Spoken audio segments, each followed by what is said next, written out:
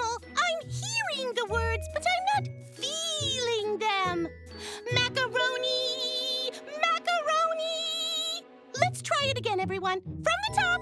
Oh, Piggy, that's the 10th time you made us sing that song. And it's not even your birthday until tomorrow. Moi just doesn't see the point in waiting for something tomorrow when Moi can have it sooner. Like right now. Piggy, are you being impatient again?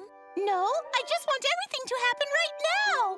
This sounds like a great time to sing our patience song. 2, 3, 4. Good things come to the... I just can't wait for my birthday tomorrow, Miss Nanny. Oh, I think it'll be here sooner than you think. In fact, I should get started on your birthday cake. In the meantime, Piggy, let's see how long you can be patient. I can't wait for my birthday.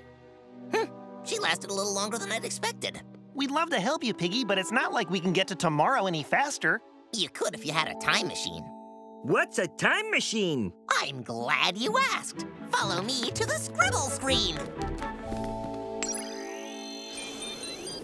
A time machine can take you to yesterday or tomorrow or whenever you want. You just get in, press a button, and shazam-a-pow! No waiting.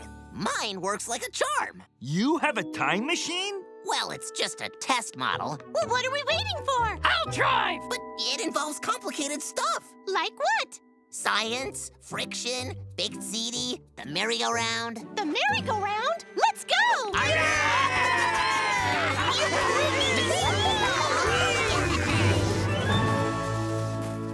Behold, my time machine. That doesn't look like a time machine. We don't have time for this. Aha! But soon you'll have all the time in the world.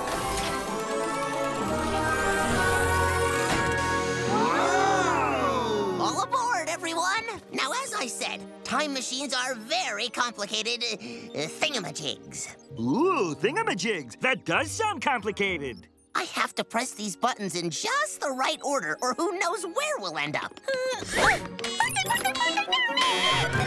Or you could do it the wrong way, like that. Animal go bye-bye.